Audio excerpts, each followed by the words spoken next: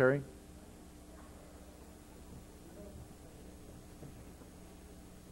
Member of the Academy, Steve Correll, suggested that possibly what we could do as Academy members is to make a list of at least 10 dentists who we know who might be interested in learning about IAOMT. And then send that list, name and addresses, to me.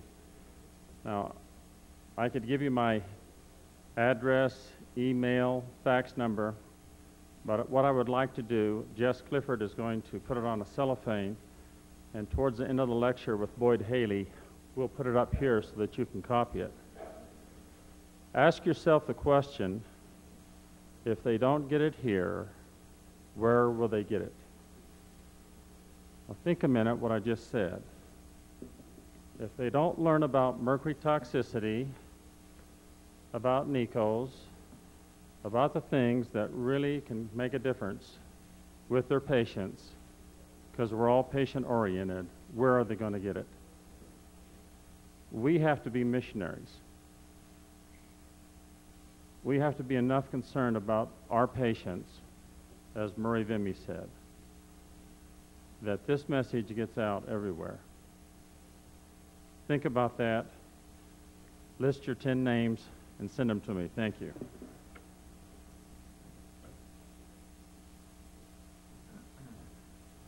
Thanks, Terry. Wayne Obie, we wanted to give you a very brief update about the lawsuit up in Canada. So Wayne's going to come up and give about 1 or 2 minutes just to give us a quick overview of what's gone on. So Wayne, if you will. Thank you. The Canadian class action lawsuit is alive and well. We expect to be in court in November and have the lawsuit certified at that time. Right now, the lawyers have been instructed by Justice Sharp to start immediate meetings with the other attorneys to make sure that all of the motions and all of the arguments that they're going to bring up are out of the way and it's not a circus when we start.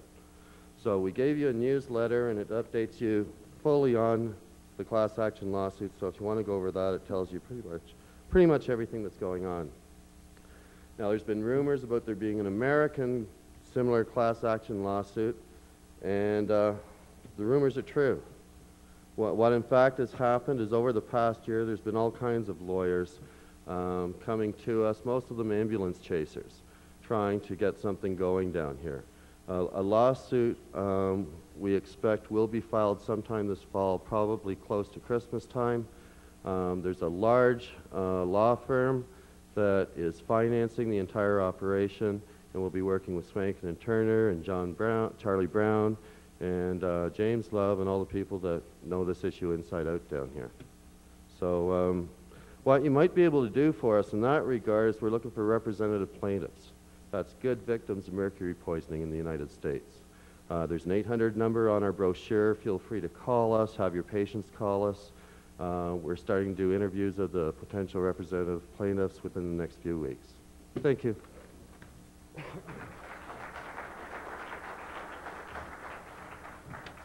Thanks, Wayne. Okay, I'd like to invite Boyd Haley back up, and he'll do part 2 of the presentation. Wayne, or Boyd?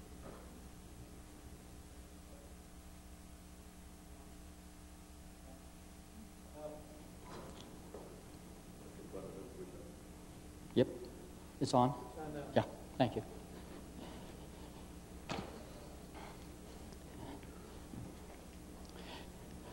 We're going to take kind of a switch now. When I started presenting this data to a lot of different people, at one meeting I was invited to give a seminar to the Dams Association, and on that speakers forum with me was a fellow by the name of George Mining, who was giving a lecture on root canals and how toxic they were and how bad they were. And he's quite a remarkable, he reminds me of my granddad, you know. And when I'm talking, but I thought he's got to be a little bit mercury toxic, you know, to believe this. But he, and I want to give credit where credit is really due, you know, along with Hal Huggins, who's the most persistent person in the world. This fellow whom I didn't know kept calling me and saying, well, if you think mercury's toxic, you should test root canal teeth. and I'll send you some, and I'll send you some. And he wore me down mentally to where I agreed I would check some of the teeth that he sent. And he sent the teeth to us. We tested them. We didn't test them. I couldn't find any student in my research group that wanted to do it because it seemed too ridiculous. It seemed like, you know, a real wild flyer, and I wasn't real excited about it either. And I probably gave off that body language when I was trying to talk people into doing it. And finally, Kurt Pendergrass said, Boyd, because he said, I'm feeling sorry for you, and get this guy off your back, I'll do this experiment. I'll set him up. And he did the first experiments with 3 or 4 root canal teeth that were sent by Hal Huggins, and I was, at the very least, mildly interested at all until I saw the results, and it was shocking.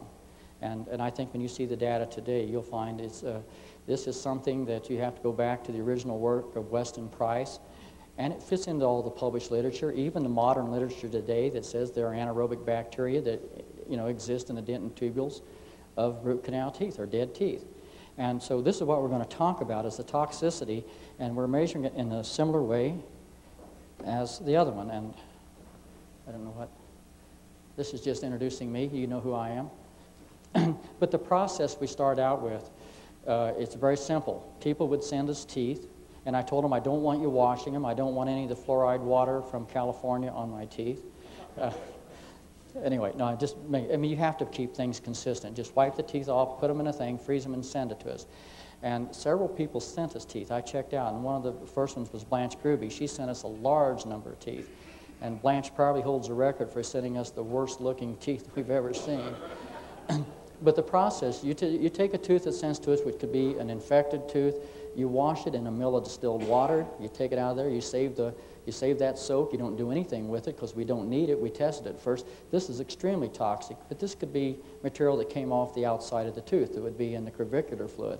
You wash the tooth again, and you save that solution, and you don't use it because it's still too toxic to give you a good separations. So you wash it the 3rd time, and it's this 3rd wash, and they're each a mill of water, distilled water that's totally non-toxic. It's the same water we use in our buffers, etc. And we use this last water. So if you go through there, there's 3,000 microliters. 3 mLs is 3,000 microliters. And we use microliters, which are 1,000th of an ml, in our toxicity assays, and we use it in the 3rd wash. If you were an analytical chemist or a quantitative analysis person, you would know by the time that you washed it 3 times that you've really gotten almost everything off on the first 2 washes or out on the first 2 washes. So we can let this soak, and I will tell you, if we get a very toxic tooth, we can put it in the freezer, come back, you know, after it's in the freezer for a couple of months, take it out, soak it again, and get another toxic solution.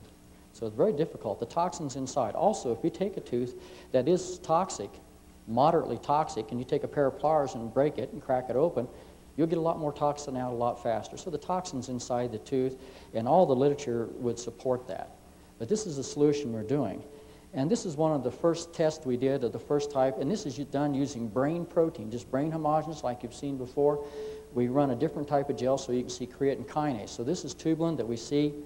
This is a control. You're labeling tubulin, creatine kinase, and this band here at the bottom is actin and glutamine synthetase. So we know what the enzymes are.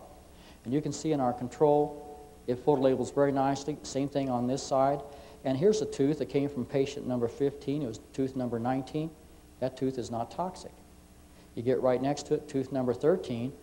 It's not toxic. The tubulin is just fine. The bottom band doesn't seem to be affected a lot. It is affected somewhat, but it's totally toxic to creatine kinase. Creatine kinase is very important. It's CPK assay. You do it if you have a heart attack. This is an enzyme.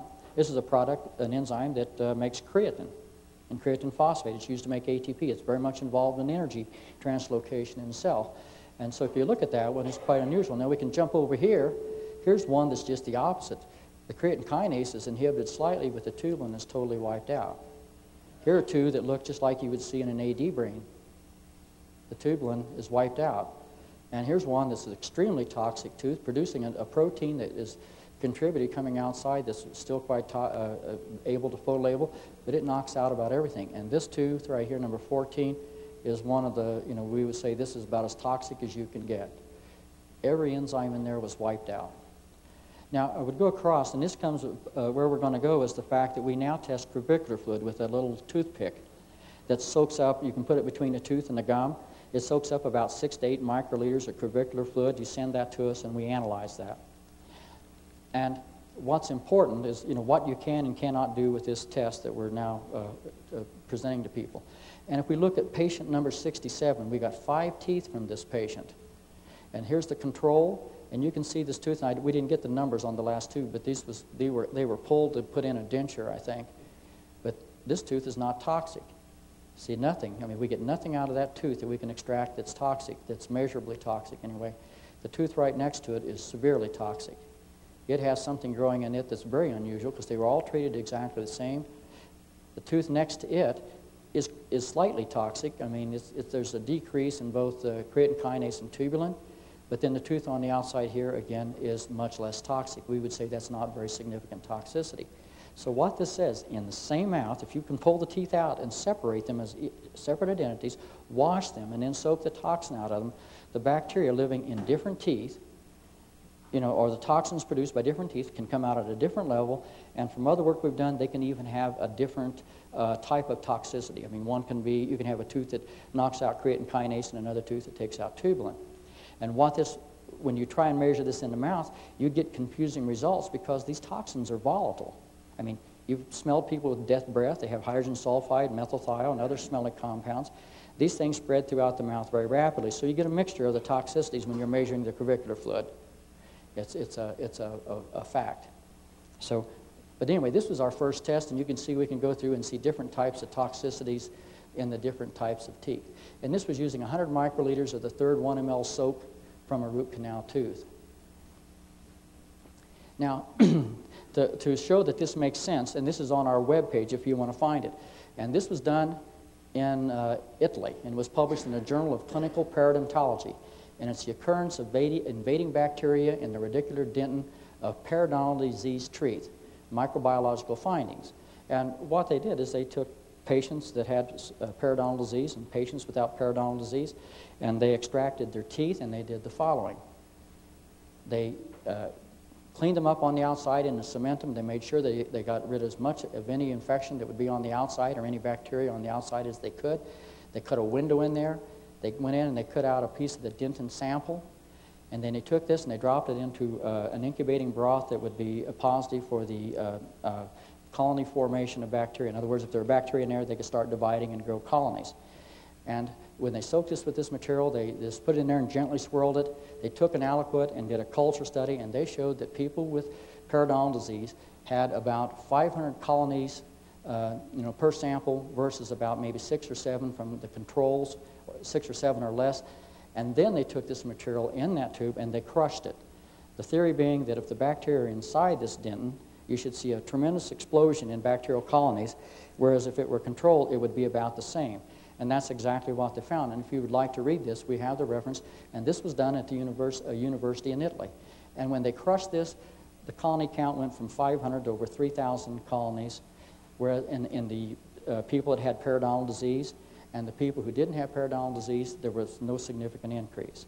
That tells you that the bacteria in periodontal disease invade through the cementum into the dentin sample and get into the tooth and can cause an infection. And this was not an endodontically treated tooth, it was a live tooth. So this can also happen in teeth that have endodontic treatment or just avital by some breakage or some other reason. And this was done in Italy. And I would tell you, when you go through our webpage, the thing that's kind of embarrassing as an American, we have over 400 references that you can key down to back up everything that we say that we see in our research, that makes our research fit into the published research with regard to periodontal disease, cavitations, root canal teeth, etc. I would say over 95% of those references come from Europe. Very few come from the United States. And if you had read that, you would not have been surprised about the materials presented in Dr. Loesch's presentation. I mean, it's only in the States where you would be surprised. The thing I want to talk about, anaerobic bacteria, or certain bacteria. Bacteria, need substrates, and they use things like cysteine. This is an amino acid that's in our bloodstream. It's in our diet when we eat. We have to have this. If this is fed to certain bacteria, this is the enzyme that does it. But to make a long story short, it produces hydrogen sulfide, H2S. This is what gives the death breath smell to people and who have bad breath or who have periodontal disease, you'll smell this, and it's, you know, the active ingredient in rotten eggs.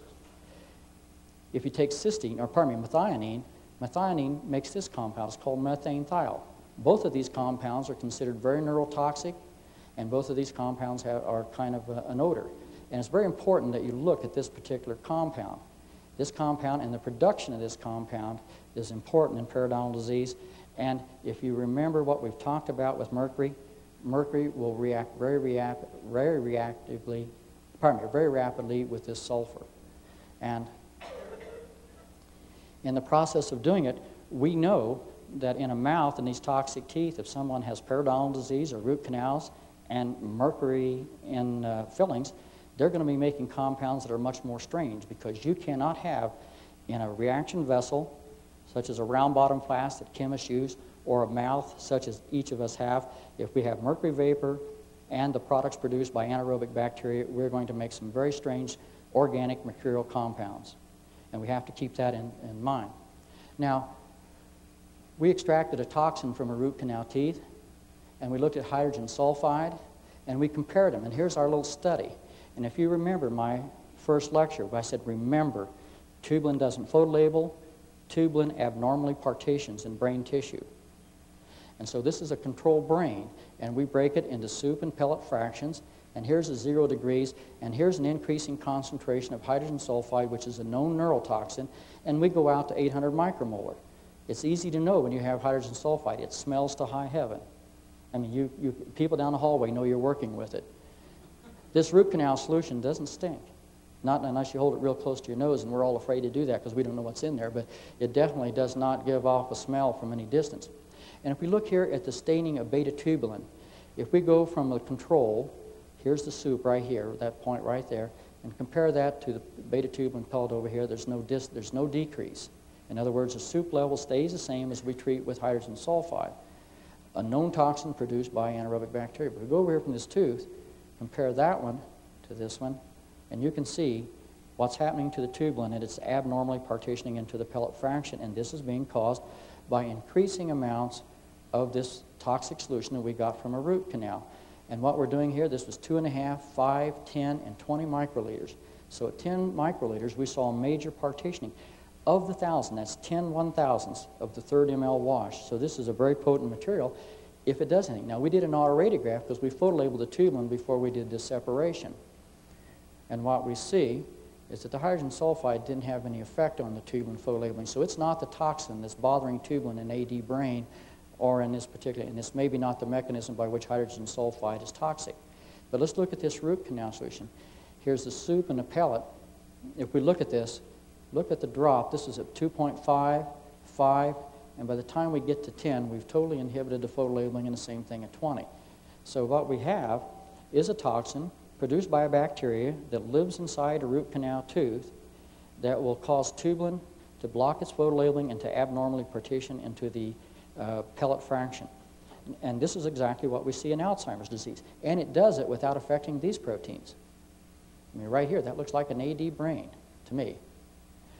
This doesn't mean that this is a cause of Alzheimer's disease, but it is a working hypothesis in our laboratory that toxins produced by certain bacteria in the body can, make compounds that we should investigate to see whether or not they're involved in neurological diseases such as Alzheimer's and ALS. So we come down and we look at a CSF sample, a cerebral spinal fluid sample from a control patient. I believe this came from a lady who was having a baby, and we just got a ml of her CSF, and we take about 50 microliters for each one of these samples. And you can see that CSF is very clean. You don't see any proteins down in this region on staining. So maybe a light protein band through here that's very low. And this is what the gel looks like. And again, we treated this with hydrogen sulfide and root canal solution. And this was after, and then we photolabeled it. And when we looked at this, 1 microliter converted the photolabeling of this 21 kilodalton protein, which is the range of the protein that's missing in ALS, took it from here down to here, and then totally abolished it, and had very little effect on this protein, very little effect on this protein. Hydrogen sulfide, at the same time, had no effect on these proteins that we could measure, but it also took out this protein, but it took 300 micromolar to get it done. but it did have a significant effect at 20 and 300 micromolar. So some of these toxins do behave in the same way as hydrogen sulfide to certain proteins. And that does indicate that, it's not ridiculous to think about root canals or oral toxins or toxins produced by anaerobic bacteria to maybe be causal in certain of the diseases that we can't find a cause for. You see, if you're a scientist, you sit there and you shake your head in amazement. We found the cause of AIDS. We found the cause of polio, numerous other diseases. And yet we've spent a lot more money on ALS, MS, and Alzheimer's disease, and we have no clue today what causes them. And maybe it's not something that exists right in the brain tissue or in the neurological tissue. Maybe it's a toxicity that they get exposed to, such as mercury or mercury-type compounds that might be generated in the oral cavity. So now we want to go back and talk about how selective are these toxicities. You remember Dr. Lohr said that there were about 300 microorganisms that are involved, and that's the reason we don't have good tests for periodontal disease. It's hard to get an antibody that recognizes 300 different microbes or bacteria. So we've dropped below that, and we're looking at the toxins that are produced by these different bacteria. All we're worried about is what toxicity comes out of this solution, and probably is it produced by the different anaerobes, and it could even be aerobe, but mostly where these are located, they're anaerobes. And here's one we're talking about, can we selectively take out creatine kinase? And here we're talking about tooth A versus tooth B. Both of these teeth are toxic. At 100 microliters, both of these wiped out creatine kinase, and I think, yeah, that's all they did. And if you look at the level of concentration, when we added 1 microliter, we saw a drop from here, this level, to this obvious level, and by the time we got to 5 or 15 microliters, we had totally knocked out creatine kinase, having very little effect on tubulin or the combination of actin and glutamine synthetase. This tooth over here, we had to get all the way out to 50 microliters before we start seeing a significant drop. So the toxicity level in each tooth is different, and it may be just the virulence of the bacteria, how much toxin it makes, or the type of toxin it makes. And so we compare them, and one can look at this and say, well, it's not an artifact that we're seeing toxicity. We're not looking at one enzyme. The nice thing about the photolabeling technique is we can look at 10 enzymes in one test tube at the same time and differentiate between the type of toxicity. However, what we found right away that the amount of toxin that you had to add to different brains would differ, and you can't, people someplace else may not have access to normal brain tissue to do a study on. So we decided we would buy enzymes so other people could repeat our studies. I like people trying to repeat what I do. I mean, if they can't do it, they come visit my lab and I'll teach them how to do it.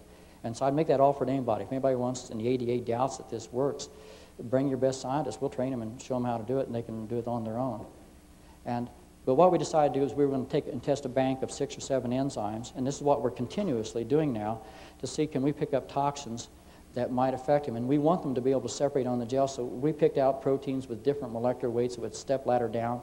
And these proteins are phosphoglucomutase, pyruvate kinase, phosphoglycerate kinase, creatine kinase, adenylate kinase, and acidic fibroblast growth factor. This is the protein we think is affected in ALS. It's the 21,000 kilodalton protein. And I would tell you, we published the active site, or the ATP binding site of this protein, and it has a cysteine buried down in the active site, which makes sense. We photolabeled these proteins with no additions and with the addition of root canal toxin or hydrogen sulfide, and this is 2 millimolar, so this is really high concentration. We wanted to make sure it worked. And you can look at all this data, but it would be like here's the control, here's the root canal toxin, and this is with 2 millimolar hydrogen sulfide. Same thing here. And to make a long story short, all of these things are susceptible, since they're sulfur-containing or cysteine-containing proteins, and susceptible to mercury and other cysteine-derived reagents, and they are toxic to the root canals as well as toxins, as well as the normal toxin that everyone knows that is produced in periodontal disease. As a matter of fact, the Swedes have shown that the concentration of hydrogen sulfide in deep periodontal pockets approaches 2 millimolar, and that's the reason we use that concentration. So here's what our test looks like when we were trying to sort it out, and that's that we have different enzymes: pyruvate kinase, phosphoglycerate kinase, creatine kinase, adenylate kinase, and acidic fibroblast growth factor. Now I want to point out that phosphoglycerate kinase has recently been shown by researchers in Canada to be at low activity in the blood of people with chronic fatigue. Phosphoglycerate kinase makes a compound called bisphosphoglycerate, which is absolutely necessary to be present for the release of oxygen from hemoglobin. You realize when you bind oxygen, when you breathe it, you have to bind it. The conditions have to be slightly different. When it gets to the tissue where you need to release the oxygen, like where your hand's doing some work, the bisphosphoglycerate has to be there so you can release the oxygen. Otherwise, you can run around with a lot of oxygenated blood and you can't release it, so you're under anaerobic conditions. Just remember that. That's phosphoglycerate kinase. And there's no reason or no known cause of it being inhibited, except one might say if you're breathing hydrogen sulfide, it would be inhibited, or if you're swallowing or getting into your body a toxin from a root canal tooth. Here's our controls, there, and you can see it as we go across with these root canal teeth that they're quite toxic. And the toxin here does not match the toxin from the from hydrogen sulfide. I mean, they're a different material. And to see this kind of toxicity in this bank of assays, we have to go around 15 to 25 micromolar hydrogen sulfide. So we have a test, and we can develop the amount that we need to add to see whether or not there's a toxicity existing. We do find some strange things. In our purified enzyme assay, we have hydrogen sulfide increasing here. Here's the effect of hydrogen sulfide. It goes out to about 50 to 100 micromolar, and then it wipes out everything. We go over and test this toxic tooth. We have something that when we add 2 microliters, or 2/1000th of an ml of that solution, we totally abolish the photolabeling of phosphoglycerate kinase and creatine kinase. They're abolished certainly by 2 micromolar anyway, and yet we have no effect on this enzyme, which seems to be almost enhanced photolabeling in the presence of hydrogen sulfide. So this is a very specific difference, indicating that the toxins we're looking at aren't those that are normally considered to be produced by anaerobic bacteria. Again, this is a screen of teeth that we've taken out and washed. 104 is a patient number, and tubes 22, 25, and 34 are from the same patient. Our controls are over here. You can see all of these enzymes photolabeled very nicely. If we go over here and we compare 22, we look at it. If we look at those 3 enzymes and the phosphorylase A, this is not a toxic tooth. 25, which is next to it, isn't very toxic. Seems to be a little bit of toxicity in the pyruvate kinase, but when we get to tooth number 34, it's extremely toxic. And if we look at the other patients, again, we can find the system. Here's one that takes out phosphoglycerate kinase and drops this one, but doesn't have any effect on creatine kinase at all. Make a long story about here. Here's another tooth that knocks out pyruvate kinase and doesn't touch creatine kinase or phosphoglycerate kinase. So what we can conclude from this is that these teeth contain different types of toxins that can affect different enzymes and perhaps lead to a different type of disease or a different effect on the human. Yes? Do you know if these teeth were root canals because of assets or because of traumatic experience? No, I don't. The thing I would tell you on all of the samples I've got, but I have gotten these from, we've got these now probably from 300 different dentists. And the thing that needs to be done, and it's called research. And I can't do that research. I couldn't look at a tooth. I get confused about what number a tooth is. But I think, you know, and if I did see a sick tooth, I probably wouldn't know it unless it was really bad. I do think that we need to do research where somebody in a clinical setting takes the health history of the person. When did you get the root canal? How long did you have it? Was it well done, poorly done? You know, those things all come into consideration. So, and I don't step out of the bounds of my expertise, so I don't know where these teeth came from or how old the patients were. That's something that dentists and physicians and clinicians have to address. Yes? And as far as the root canal teeth, did you know if they were all treated by pressure for some at some point? I don't know that either. Most of these were gutta-percha teeth, though, from what I was told, from what I understand. But I don't know. I didn't know that silver points were used without gutta-percha. I thought they were used together. But that's what I know. I mean, you know, don't trust me about any of the dental work. All I can do is measure what you send me. But I can tell you that what we can tell you is that this test is real reliable, especially for teeth. I mean, definitely we can tell you what the toxicity is for that particular tooth, because you can't argue with this data where we take 2 teeth or 3 teeth from the same mouth and 2 of them aren't toxic and 1 of them is extremely toxic, and you see different toxicities from different things. And this is a very common occurrence when we have people that send us 3 or 4 teeth. This is the one we're talking about, cavitational material.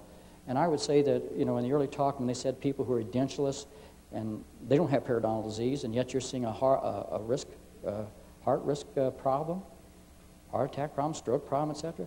You know, these don't exist according to certain people in organized dentistry, but since I've had 4 removed from my mouth and sat and watched them remove 4 from my wife's mouth and watched them dig them out and seen the uvular nerve hanging like a tight rope between 2 fixed points and seen them dip it out, and I've tested it, what I can tell you, this is increasing volumes of cavitational solutions. It's very difficult to measure the exact toxicity because I don't know how big the cavitation is. I don't know how big a sample I got, except they're all very small. But what I can tell you, they're all toxic. Every cavitational material that we've had sent to us has been toxic, and I think the reason for that is it's, if they weren't toxic, they'd heal.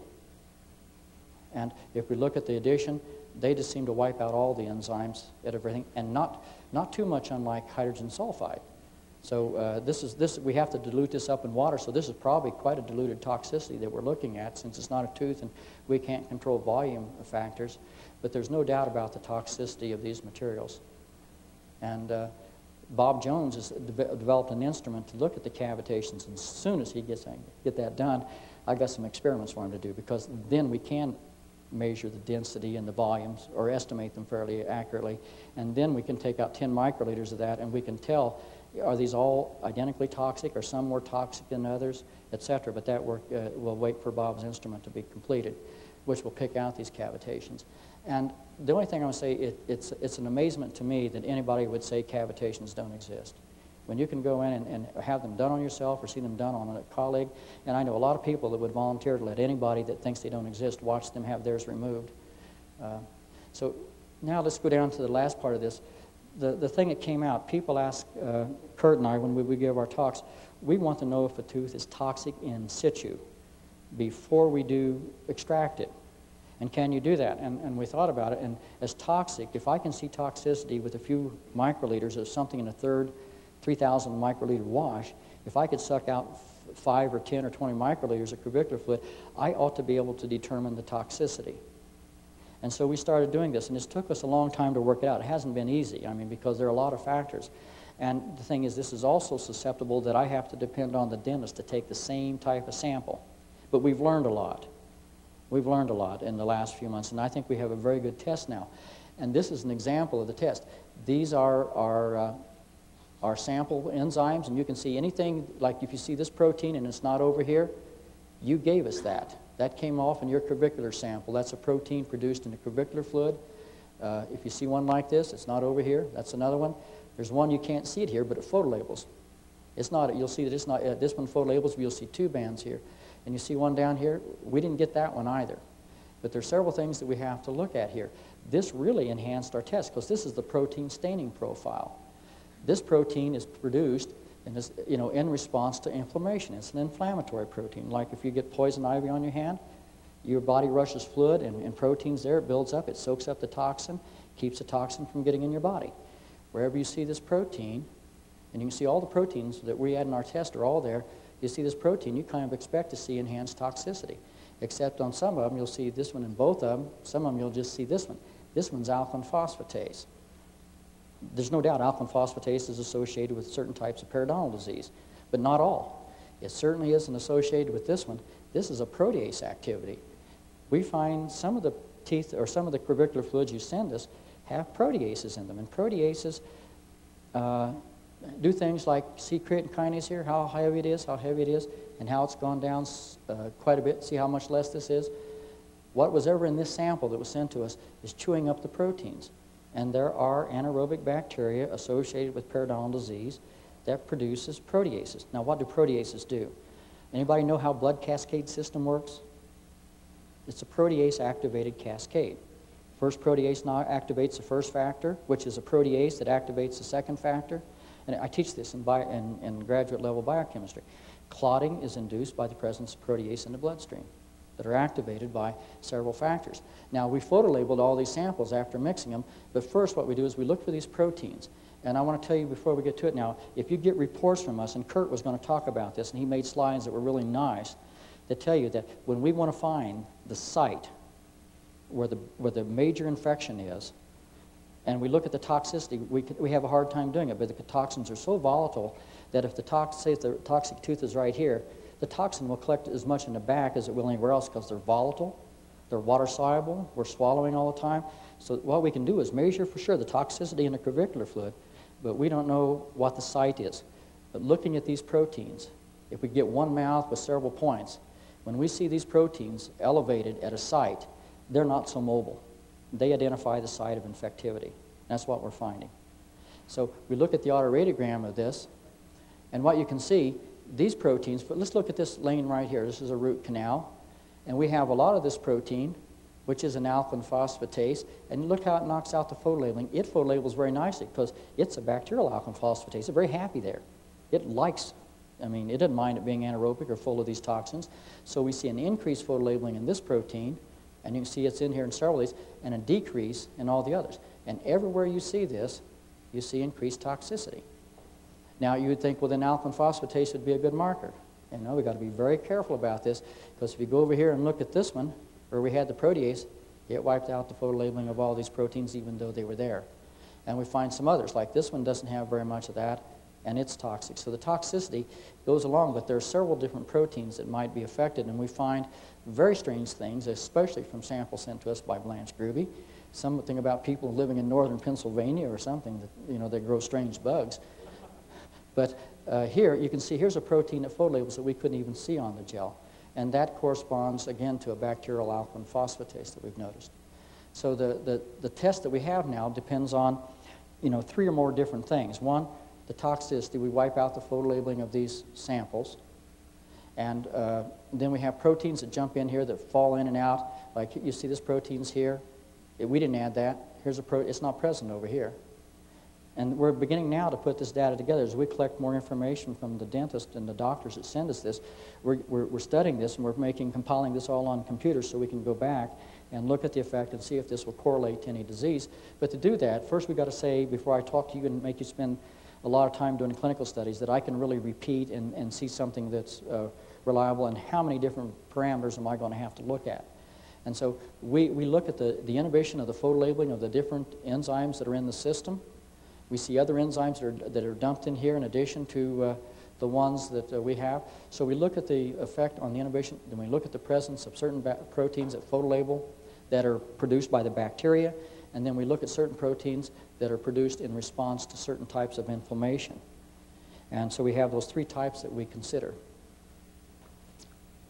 And now, everyone's asking us to identify these toxins because they're obviously not mercury. They don't behave like mercury, and they don't behave like hydrogen sulfide.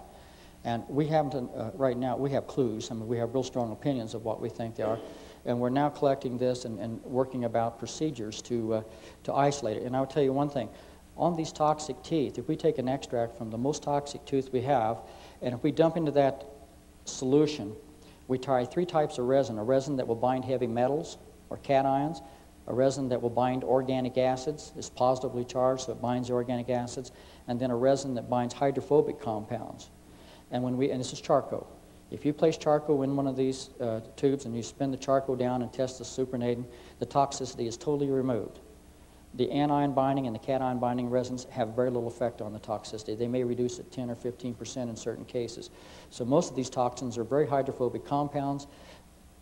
At the same time, they're soluble in water at small amounts, and they're extremely toxic. So we want to look at this, and this gives us an example of where our thinking and how it goes. And this is, we have an avital tooth that's producing hydrogen sulfide and methylthiol from methionine and cysteine.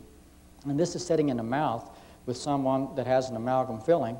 And this is the reason I asked Dr. Loesch a question this morning. This releases mercury vapor. Mercury reacts instantaneously with hydrogen sulfide and methylthiol. It doesn't take any time at all. You can't have these in the same vicinity without them reacting. And I think that the reaction of mercury with hydrogen sulfide producing mercury sulfide, which has another name, it's called cinnabar. It's how mercury is stored in the earth as a mineral. This is what causes an amalgam tattoo. And what got me started on this is that my daughter had a root canal tooth from a bicycle accident when she was 12 years old. She was 24 years old. She had chronic fatigue syndrome and trigeminal neuralgia. This was not decided by me, but by a physician in Pennsylvania. She also looked like an anorexic, and I'm dead serious. And I told her this because she didn't want to have her tooth pulled. She didn't want it removed. She's rather pretty in this front tooth. She also had a big amalgam tattoo on the front of her gum. When she smiled, you could see a purple gum, and it kept getting bigger and bigger. And I was worried about her, and I started thinking about it, and I thought, how would you get a chip of mercury or amalgam in the front of a gum when she only had 3 fillings in her back jaw teeth? And then as I read the literature and thinking, it all of a sudden dawned on me that amalgam tattoos aren't caused by, a drill flipping out a chunk of amalgam filling, as I had told. It's caused by the reaction of mercury sulfide with mercury, hydrogen sulfide with mercury, precipitating mercury sulfide and equivalent type compounds. This could also be silver sulfide in the tissue near the infected tooth. And she had the root canal tooth pulled, and this was done by Dr. Jack Cole, who usually is here. I think he had to leave for another emergency. The root was totally black inside. The socket inside was black. The tooth smelled. I mean, it bring tears to your eyes. And when you cut it in half and you move the gutta percha up and down, you could blow air bubbles out the side. So the tooth had deteriorated, and it looked beautifully when she smiled. Unless she smiled high enough, you could see the amalgam tattoo. But what this does confirm is that this process occurs. And if you get a reaction with hydrogen sulfide, you have to get a reaction with methylthiol, because this tooth has equally available to it cysteine and methionine, which are amino acids that float around in your bloodstream if you eat a steak.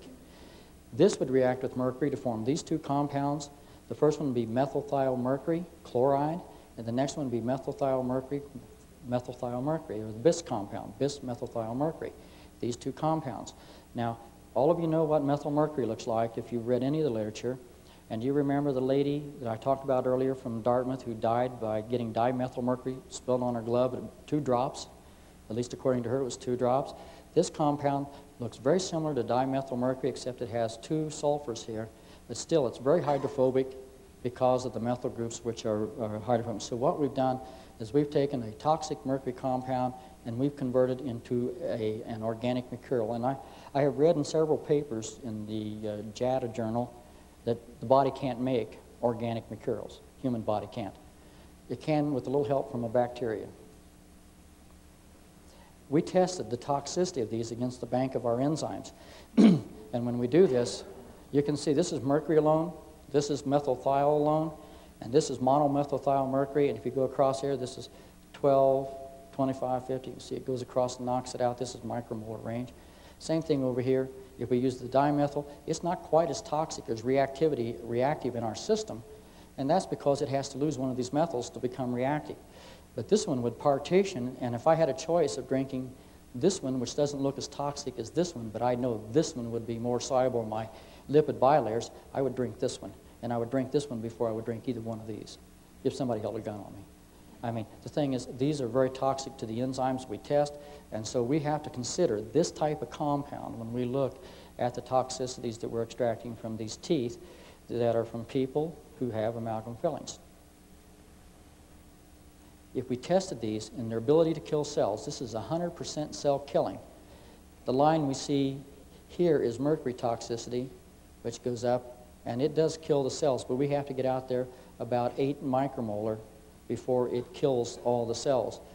The other 2 lines that run right on top of each other is the methyl and dimethyl mercury chloride, and you can see they go there. And when they hit this point, when we're about 0.5 micromolar to before you get to 1 micromolar, they give 100% killing. So they're much more toxic. And this wasn't even done with the right type of cells. There are other cells that would be more relevant for us to do this study, but we did it on with what we had.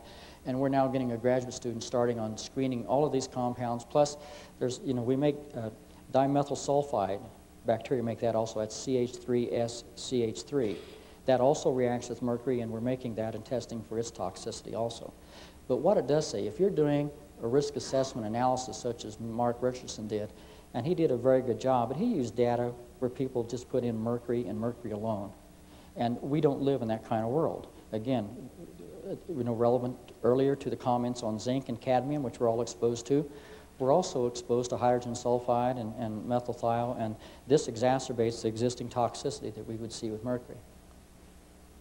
So the conclusions in this is that we found chemicals and cavitational materials in some teeth containing root canals that are toxic to a large number of enzymes. We picked enzymes that were critical, all in glycolytic metabolism, or all in neurological tissue, brain tissue, tubulin, creatine kinase, and the glycolytic enzymes. I would point out that the phosphoglycerate kinase, which is inhibited by our toxins from teeth, that's found to be low in chronic fatigue, that there was a test, someone in Australia has a diagnostic test for chronic fatigue syndrome, and he puts the patients on a treadmill and he works them real hard, and if they produce lactic acid, like you would if you were, one of us went on a marathon, not in condition, then they have chronic fatigue.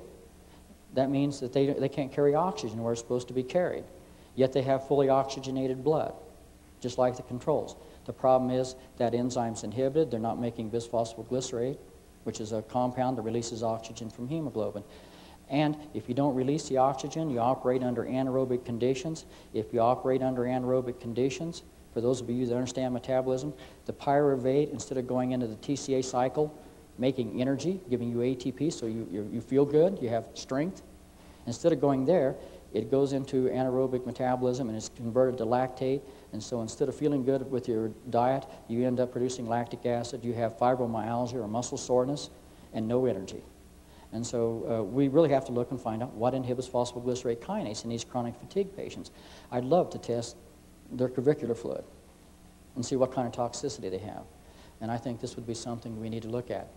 These toxicants, by the way, are chemical in nature. They are not proteins. We can saturate, we can filter those out. We have things we call centricon filters that will keep proteins in the upper layer and allow the solution to go through. These compounds are low molecular weight chemical compounds. They are not protein toxins. They are not toxic in the form that, say, cholera toxin, pertussis toxin, and certain other protein toxins or endotoxins are considered. This is a totally different category. You are looking at the waste products of anaerobic bacteria that are causing this toxicity. All cavitational materials tested were toxic. There's nothing better you can do for yourself. If you're a lady and you're thinking you're needing a facelift or a wrinkle removement, go get your cavitations removed. My wife has lost 60% of her wrinkles by having her cavitations removed. It's just phenomenal. It's phenomenal. I mean, and you know, you can look at a lot of people, go up and ask them. I mean, it's worth doing it. Even if you're not sick, it'll make you feel better. The toxicity varied dramatically with teeth containing root canals. I mean, some were extremely toxic, some displayed little if any toxicity. So the test is good. Not all root canal teeth are toxic. They may get toxic, and they may be toxic in a way that I'm not measuring, but in our test, about 25% of them are not toxic. And so I don't know what the difference is. Maybe it's the type of bacteria that invade them instead of housekeeping first. Maybe the type of filling material. But you can't just carte blanche say, you know, root canals should be totally abolished because some of them are toxic. However, you can look an endodontist straight in the eye. If you have a disease and you can't find a reason, and especially if it's a neurological-based disease, and there is no clinical diagnosis of what caused it, like when you go in and they say, you feel like crap, and they say, oh, there's nothing wrong with you, go see your dentist, or go have your you know, the test done. And the data support the concept that there's more than one toxin. It doesn't support it. It proves that there are multiple toxins being made by these different bacteria. These toxins are much more potent at inhibition than hydrogen sulfide and several other compounds. And it's hard to describe how much more toxic they are, but some of them are dramatically. I mean, they're so toxic that it's spooky. The last thing is that this full labeling technology, you know, allows the testing of a single toxin sample against a bank of several purified enzymes. It's going to allow us to categorize the type of toxicities and get us into this situation where we can make some sense of what happens in the body. And I would all encourage you, we wrote a website or web page. It's educational. We're not trying to sell you anything. Over 400 references are refereed in there when we say that, you know, bacteria get in root canal teeth. On there it'll be the reference, it'll have the number, you click on the number, it'll take you to the original reference. And we did this because I got tired of Xeroxing all my papers to try and protect dentists who were being taken after by the local state boards. And if you want to print it, you can even order it through Lonesome Doc. We don't make a penny off of it. And we'd like to help you. So go in there and take time and educate, because you don't learn this stuff, you know, in a half-hour lecture with me talking. It's www.alTcorp.com. It's very educational, and every month we're going to put new articles in there. And the other thing I would tell you that is abysmal to me, most of the references you see that are making progress, and support the data that you heard from the first speaker this morning was done in European countries, not in the United States. Canada's pretty good. I congratulate the Canadians. At least you support some research. It's not being done. It hasn't been done in the last large number of years in the United States, and that's really kind of embarrassing. Yes? Do you have any numbers on biocalyx test for teeth or dipstick approach? Yes, we have that test. We're not done with it, and Kurt has a lot more than I had. He could have given you the exact numbers. What we generally see is that when we get extracted teeth that have been filled with biocalyx, they, on the average, are much less toxic. They're not without toxicity, but much less toxic than the average tooth we get with gutta-percha. That may be because we get some gutta-percha teeth that are a lot older. But, you know, as a chemist, I can tell you, bacteria will not grow in calcium oxide or calcium hydroxide. So you're probably decreasing the amount of bacteria in the tooth. Whether you can totally prevent it or not, I don't know. We have also done testing where we've tested crevicular fluid on certain samples of root canal teeth that were filled with gutta-percha. Then the dentist did a new root canal with biocalyx, and the toxicity dropped significantly, over 50%. But the take-home message here, you know, keep your periodontal disease bacteria. I mean, I routinely, religiously, rinse my mouth out with a herbal antibiotic rinse. And I had myself tested some time ago, about 3 years ago, and I had a bacteremia. You know, they look in your blood and they look for bacteria. They found them without any problem. I've been using a dental herb mouthwash. I had it tested when I was in Australia, and I was sure they were going to find something, because they always do. They couldn't find one bacteria in my blood. My wife's doing the same thing. This was done by Jenny Burke. Anybody that knows her can call her. They searched her. They found one, and they had to look a long time to find it. And she's not as religious about this as I am. So I think the main thing, if there's something we can do here, we need to work on developing something that a person can do in their bathroom every morning that decreases periodontal disease and the infection of these teeth and keeps the toxicity down to a level. Because if I had a blackboard here, I want to tell you, the bacteria that are quiescent inside your root canal teeth aren't producing nearly as much toxin as the bacteremia that gets out and goes into the different crevicular regions where there are no bacteria. As they start dividing and growing more rapidly, they produce more toxin. Okay.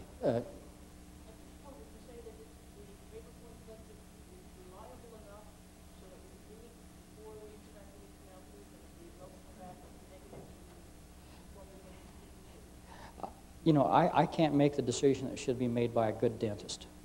What we can tell you is that she asked me if this paper point tooth was such that, you know, we would recommend that a tooth be pulled if it came back very toxic and negative.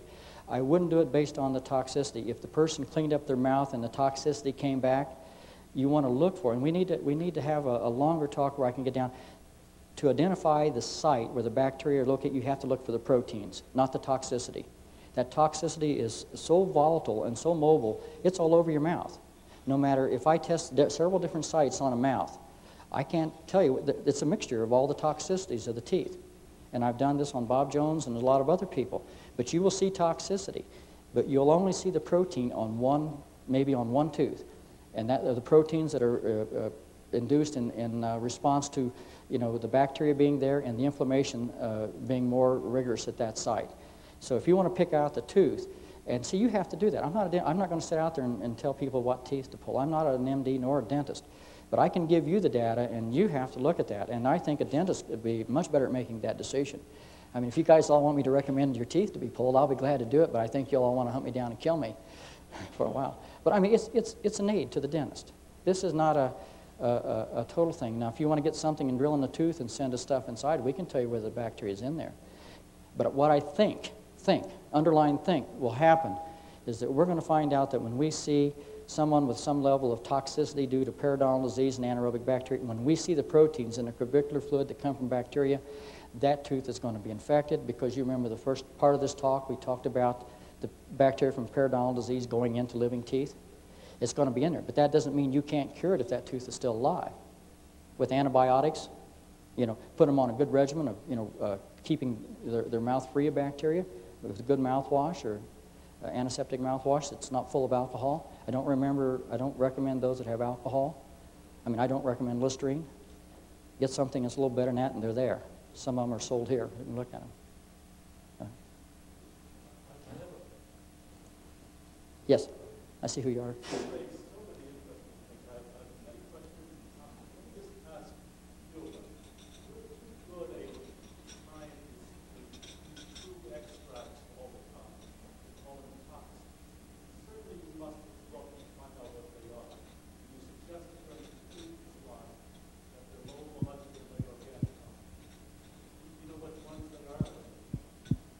No, that's a very good question. The thing is, we've tried to identify them, and what we have to do, the concentration from any one toxic extract, which will kill everything, is so low that it's not easy enough to see on mass spec. We have done the biochemical test. We know that we can concentrate them with a hydrophobic resin. We're concentrating them now. I have a mass spec on order, and we're going to determine that because that's the only way you'll determine it. And they're hydrophobic and they're low molecular weight. And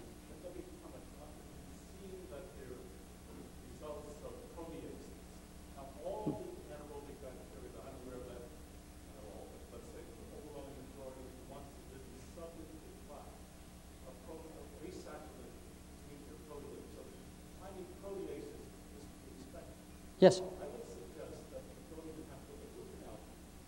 Just to make some beautiful plaque, probably you take the same material, you have enough material to identify the I suggest uric acid, yeah, we've got that. We've looked at all those. We've talked about it, but I doubt that those things at the low concentration would specifically inhibit nucleotide binding proteins at the level we're seeing.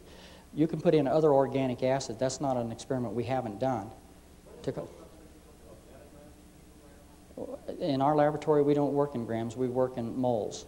We work in concentrations. And we would talk about concentrations in the low micromolar, and I know some of these organic acids get up in the millimolar range. Kurt, if he'd given his talk, we have made a list of all the compounds that have been identified in curvicular fluid. They're polyamines. They're all of these organic acids you're talking about. They're sulfur compounds. And then we have these mixed with heavy metals or metals that might contain. So right now, I'm not trying, you know, if you're going to do an experiment to identify, and it's important to identify these, you better first convince some granting agency that you're seeing toxicity.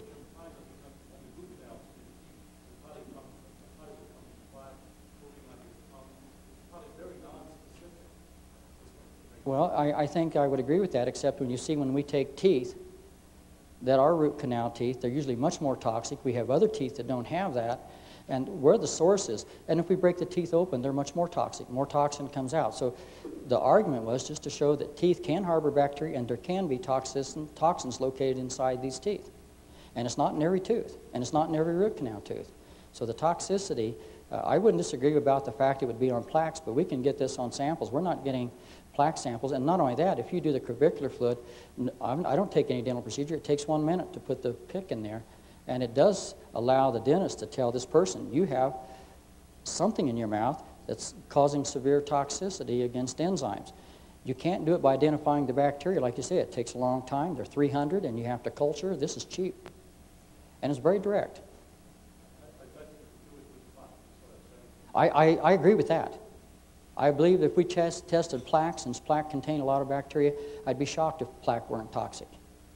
But some of the people who have toxic teeth don't have plaque. Some people that are very rigorous and go to, I mean, other people can answer this. Have you sent teeth or curvicular fluid in from teeth that have been scaled and recently cleaned and say a week or so later and found that the toxin is right back there in a yes. Yeah, okay. Yeah, I agree with that. Yes, we do use the patient. We do a controlled pick inside the patient's mouth also at a place that doesn't look like it's infected. And you don't see the bacterial proteins usually in these sites. You only see the bacterial protein around teeth that we would call avital teeth. I'll be glad to talk with you more about that. I don't think what you're saying I disagree with, but obviously somebody disagreed with us that root canal teeth become toxic, and that's the reason I had to do these experiments. Is the ALT test for protein? The protein test and the toxicity are all done in the same time. If your compounds are volatile and move around the mouth, water soluble, how conclusive can you be if I sent a test in that had 3 root canals in the top and then they took the control on the lower that had nothing? All we can... What I can tell you, that's what you would expect. We expected when I was naive that you would see a higher level of toxicity next to the teeth. The periodontists and other people in reading the literature said that's not right. You see a mixture of the toxicity of all of them because they move so fast. So if you want to isolate the site where there is an infection, you have to look for the proteins, not the toxin. The toxin just tells you that what you have growing in your mouth is producing a toxic material. And I would also point out, if you see what these enzymes, these toxins are hitting, it shouldn't surprise you that they affect stroke, cardiovascular disease, etc. And I don't have all the answers to everything, and we've been working very hard on this. But one thing that we thought we'd be able to identify a single tooth and the toxin would stay right next to that tooth. Doesn't happen. So what do I recommend to patients who, all four sites are toxic? Well, look, the thing we're finding now is that the site where the bacterial infection is will have the bacterial proteins. That won't be at the sites where the toxin. It's not nearly as mobile. Okay. I'd better quit, right? Yeah. Thank you. Great as always. Oh, thank you. And I've got one to give you later for Kurt. Okay. Boyd will be at dinner tonight, so we'll be having plenty of time to ask more questions. I appreciate all of you being with me on how we've had to shift the schedule around due to some emergencies this weekend.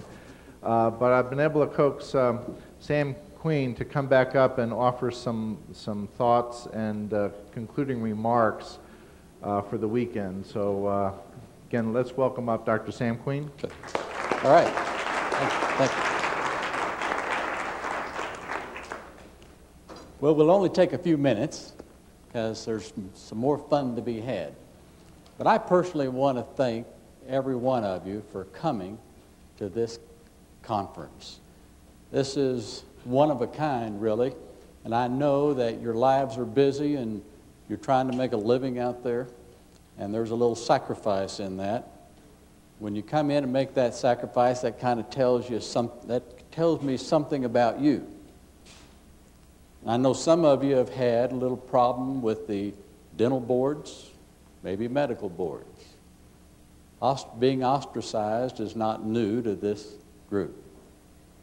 And I know that's another sacrifice. A lot of people don't realize what kind of sacrifice that really is.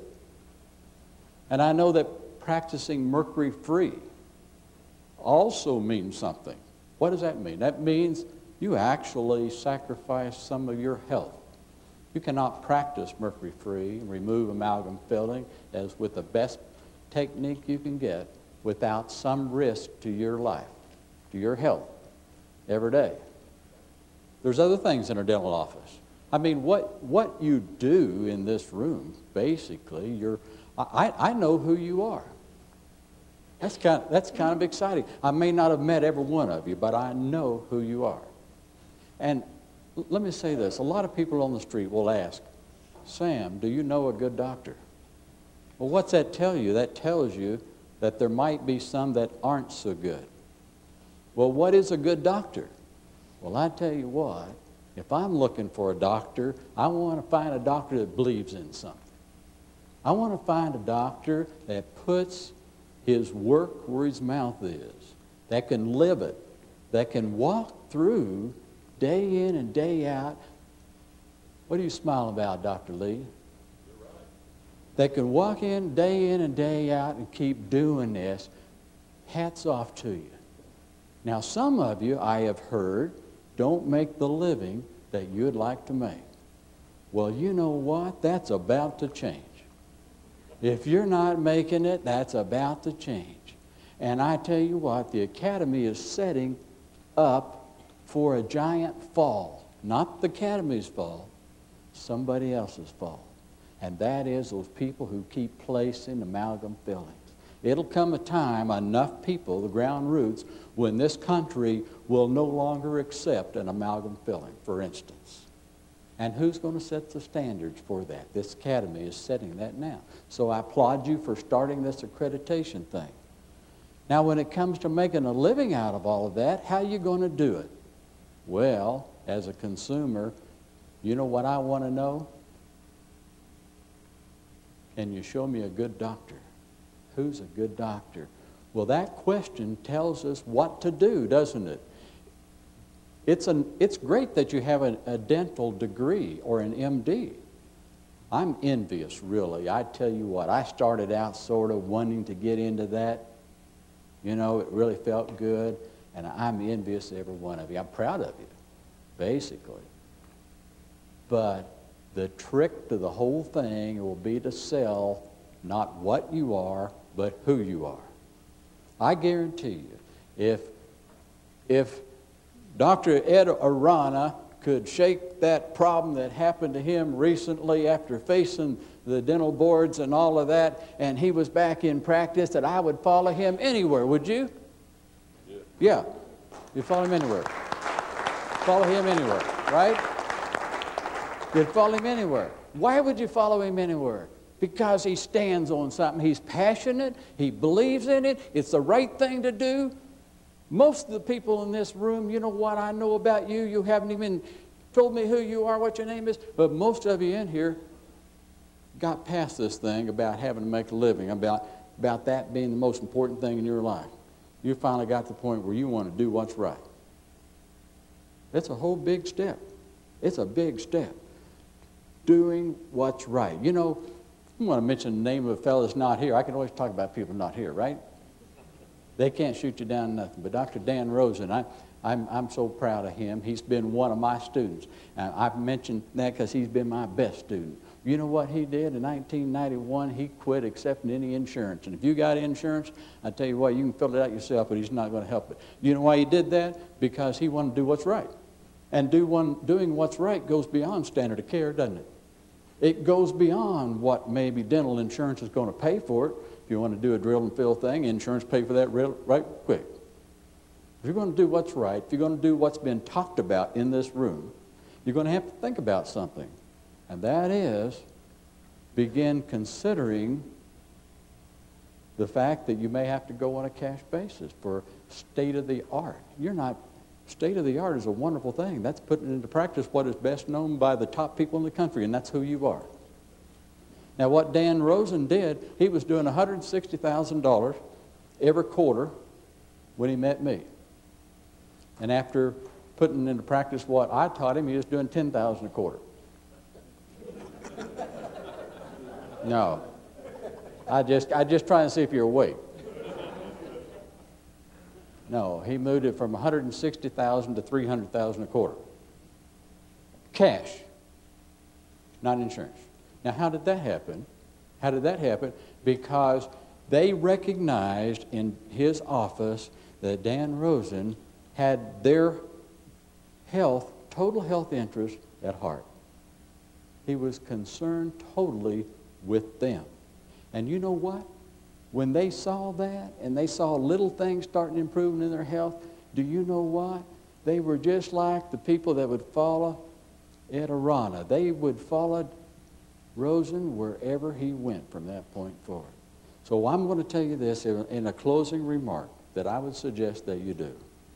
Remember the philosophy of simply marketing who you are and not so much what you are. In all of your communications, tell the people what you believe. Let them know what you believe. Everybody has a hero story. Was anybody not here when I told this little story about myself? I mean, everybody has a little story about themselves. Everybody has one. There is in every client that you'll have, every patient has a story about themselves. And they want to know your story. And if you tell them your story, if you tell them half of what I know about you without really ever having a conversation with you, if you told them half about that, they would follow you anywhere you go. It doesn't matter. Whatever you suggest. And I just think that this academy has an answer, and it's the right direction. The accreditation program is a wonderful idea. It's the way to go. And if we can get everyone to begin following in step with that, then the people of this academy are going to be the ones that wind up on top. Because when the curtain comes down and there are no more amalgam that people want, and they have to turn to somebody to set a new standard of care, who is it going to be? Is it going to be the ADA, the PDQ, or the IAOMT? Let's hear it for that. All right. Thanks. Well, I'll let you go to dinner. I understand that has been arranged for this evening.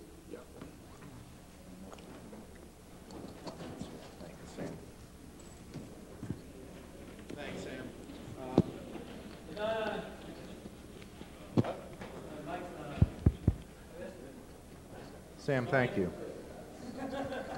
I appreciate those comments very much, Sam.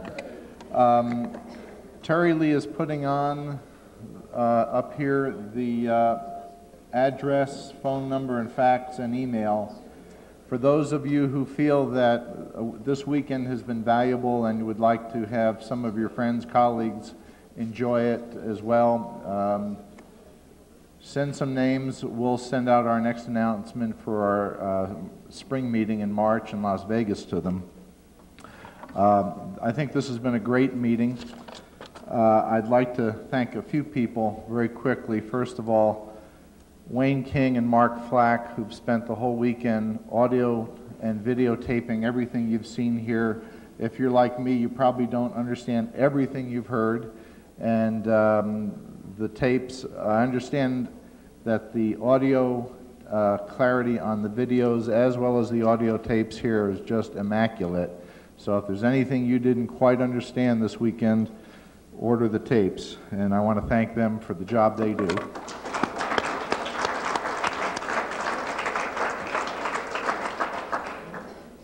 Secondly, I'd like to thank the exhibitors for bringing all the information to us that they have. And mostly I wanted to thank all of the speakers. You guys and gals are what the meeting was about. And so again, one final round of applause for all of you.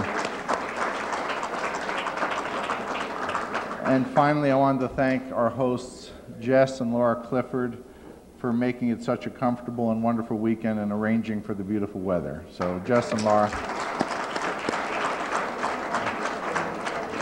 We'll see all of you at dinner, and for those of you who won't be joining us, hopefully we'll see you in Las Vegas in March. Thanks so much. What? I believe the buses are coming at 5:45 to bring everyone to dinner. Thank you.